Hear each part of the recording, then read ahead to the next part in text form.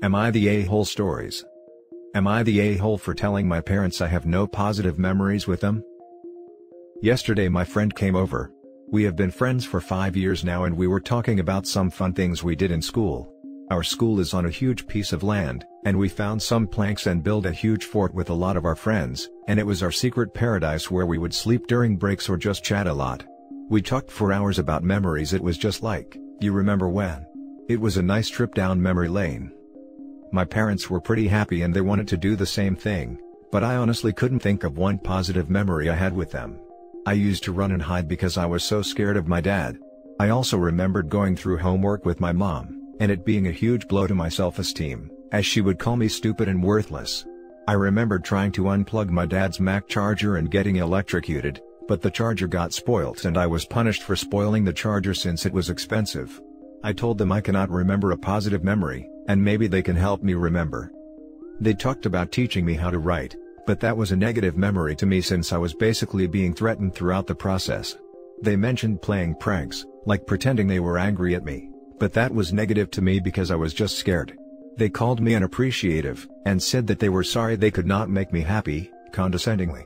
Now I am wondering if I was the a-hole. I am not saying I needed expensive vacations to have positive memories or anything like that. I had positive memories in science class, and I have positive memories of my older sister carrying me on her shoulders when I was little, but all I remember is being scared of what my parents would do to me, to the point I even flinch when someone give me a high five.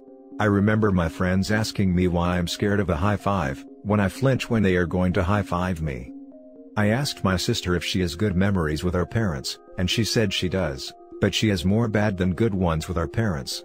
She also mentioned that she only remembered them because of random things, like seeing the Nokia logo reminded her of our parents setting up her first phone, and when she heard some Daft Punk songs it reminded her of us in the car going to visit our grandma. Now for the top comments. Not the a-hole. They don't like to be faced with their own failure as parents, but that doesn't mean you needed to fabricate some happy memories to appease their egos. Exactly. Not the a-hole. They cared more about a charger than you, no wonder you have no fond memories. Also, parents shouldn't fake being angry to a child, that isn't funny whatsoever. Not the a-hole. What would you be supposed to do? Invent some positive memories? I'm sorry you had such a bad experience with your parents. Not the a-hole. It's better for you in the long run to be aware of your parents' bad behavior, so you don't repeat it in your adult life. Not just if you have kids, but with friends, relationships, etc. Fair play to you for having the balls to call them out, when I presume you still keep a relationship with them and knew you'd probably get backlash. Side note. My parents weren't the greatest either. I had it out with my mom a couple of years ago. I basically confronted her and said you really screwed up and I'm an adult now, and we can either make positive memories from now on, or you can get out of my life. We actually have a much better relationship for it. My dad, unfortunately, is a lost cause and will never change, so I just pretend everything's normal and keep a safe distance from him. Unless he comes into my home and starts acting up, then he's immediately kicked out. I wouldn't have had the balls to do that now, if I had never stood up to my parents and called them out on their crap. So no, you're not an a-hole. Not the a-hole, and I'm so sorry you feel so scared of them. I hope you have someone you can trust and confide in about how you are feeling. Sounds like you are still young? Hope you are safe. Yeah, my sister, I am 15. My sister cut contact with them, but I still chat with her and we play a lot of games together. Now for the next story. Am I the a-hole for refusing to give my parents my passwords now that I'm an adult? This happened a few months ago and my dad is insistent that I'm the a-hole here. My parents have always been kind of overprotective. Ever since I was old enough to make my first social media accounts, they insisted that they had to have the passwords to them. Being around 11 years old at the time, I agreed. I soon got upset though, since I started noticing messages being sent that weren't typed by me on my account. If my friends swore, my parents would send them a message acting as if they were me, being rude to them and telling them that I didn't want to be friends with them anymore. This caused a lot of fights between me and my friends. Meanwhile, my parents stated that it was for the best.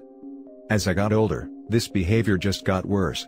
Around high school, my dad installed security cameras in the house. He said it was for keeping us safe, but honestly, it feels like I'm in prison. The cameras are all in different angles to make sure there are no blind spots. They're placed in the kitchen, living room and all the hallways. None in the bedrooms or bathrooms though. He can check them on his phone, along with using them as an intercom system to get upset at me if I'm doing something he doesn't like. He made me install an app onto my phone that logs where I go, for how long and how I got there. It keeps this information for about a week and notifies him if I turn off my location sharing. He checks it often and then asks me about it almost daily. Example, I saw you went to X's house today. How was that? He also keeps a paper in the house with all my usernames and passwords for every social media account I have that they know about. They make me update it yearly and test it before letting me go to make sure that it all works. They say that it's for safety reasons, so that if I go missing or something, they can check who I was talking to. However, I'm 21 now. I live with him to save money since I'm still a full-time university student. Recently, my dad asked me to update the passwords and I told him no, because I would like to have some privacy now. He got extremely upset and used his parental controls on the Wi-Fi to cut my devices from getting connected for a week. I wasn't able to do my homework properly, and I couldn't call with friends or anything because I don't have much data in my phone plan. I got upset with my dad and got into a pretty bad argument with him. He said that he was just protecting me, and that as my father, it was his job to make sure that he always knew where I was and what I was doing. I tried talking to my mom about this, but she said that I shouldn't keep seeing the both of them as the bad guys, and that I would eventually understand. She cried during our conversation and kept telling me how much I hurt my dad by implying that I don't trust him. I've always been introverted and never go anywhere without telling them. I don't think I need to be surveilled this heavily, but I do feel bad for upsetting my mom so much. Am I the a-hole? Now for the top comments. Not the a-hole. This is abuse. It's also not okay when you're 15, but we can let it slide for now. But when you're 21? Oh no. Although I hate pouring water in hot oil in this subreddit, especially that which can potentially ruin important relations, I would urge you to try to talk to them about it, and about how unhealthy this is, or talk to some other sane elder in the family who in turn can talk to them. It's insane. But do not give in. And change all your passwords please. Not the a-hole. Honestly, I have no words for how bad and toxic their behavior is. Please, for your own sake, move out, change all your passwords, and show them some boundaries. This is not a healthy relationship and you are a grown adult. Don't tolerate this anymore. Not the a-hole. I've worked in domestic mistreatment homes before, and they would absolutely take you in for a few months while you figure things out. This is toxic and harmful, even if good intentions are in play. No parent should be that controlling of their child, especially once you get old enough to be an adult. I didn't know that that was an option for me. I went to therapy for a little while secretly, before they caught me by noticing I was at school too long. I asked the therapist to meet me at university, and started texting me to make sure I went straight home. The therapist did tell me that this was mistreatment, but I thought that that kind of lodging wouldn't be available to me since I'm not really a child, and they don't physically harm me either. Thank you for letting me know. Now for the next story. Am I the a-hole for no longer wanting to look after my siblings, now that my parents have been given custody by the courts? This is actually a really long and complicated story, but I'll try to be as brief as possible. Basically, my 22 female parents have just finalized their divorce. It's gone on for over a year now, and was started because my mom cheated. Both my parents accused the other of being an unfit parent, and so my siblings, 16 female, 12 male and 6 female, were going to be put in foster care for the duration of the divorce and custody proceedings. I stupidly put my hand up and volunteered to look after the 3 of them.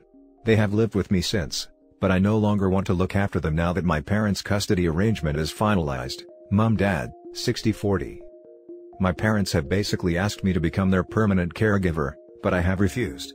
I understand that with this much unrest, they'd probably be better with me rather than split between 2 houses, but honestly, I'm just sick of dealing with them. I study full-time and work part-time, and even though my costs have been covered by my parents, I just don't feel like I want to have to be in the middle of their petty fights anymore. I love my siblings, but the 12 male is autistic and a lot of work. This last year, my boyfriend broke up with me, because I no longer had time for him and my grades have dropped. I've also been formally reprimanded at work for falling asleep. Am I the a-hole for not continuing to look after my siblings? Now for the top comments. Not the a-hole. You're not the parent, they are. And they were too preoccupied with being petty towards each other, instead of actually looking at the best interest of all their children, including you. And now they still want to burden you, because it conveniences them and they can act child-free because they enjoyed it this year. Choose yourself, your mental health, your schooling and your own future. You're not responsible for their neglect. Spot on. OP's parents were the ones who chose to make the decisions they did, and there is no way she should have to deal with all of the fallout, on top of going to school, working, and living her life. That's difficult for a lot of parents to even do, and most parents aren't working and going to school at the same time. OP, if you need any, I or others can direct you to some mental health resources, because you sound like you're in an especially difficult situation, so if you need anything, let us know. Oh, and also, definite not the a-hole. Not the a-hole. They got in an ugly custody battle over the children, and now neither one of them wants custody? It seems that this battle wasn't about the kids at all, but about them. Step out of the middle, give them the kids back, and be a big sister. You can still take them for a weekend every once in a while, check in, make sure they're doing okay. Yup. Your custody, your responsibility. Even before that, they as birth parents, are primarily responsible for their care and upbringing. Now for the last story. Am I the a-hole for not letting my parents use my bed while they visit my house? My mom, stepdad, and I, have a troubled relationship. They're a Karen and a Ken. If you've seen the movie Red Eye, they're that obnoxious hotel couple. Regardless, they are visiting this week. They came in from out of town, which is always stressful for me and my husband. My husband and I have a queen bed. We have a twin bed in one bedroom, a full bed in our main guest room. We put my parents for the full. The full bed is not some rickety old thing, it's maybe 5 years old. My parents came to me this morning, and told me they had just the worst night of sleep. They said the full bed isn't big enough for them, they got no sleep, they are so grouchy today, and could we please give them our bed for the week? I was all huh? I said no. For me, it's not just our bed, my parents would absolutely be the type to snoop around our bedroom. My parents have been complaining off and on all day. They had an extra cup of coffee, because they're so tired. They need Advil because their back is so sore. Stuff like that.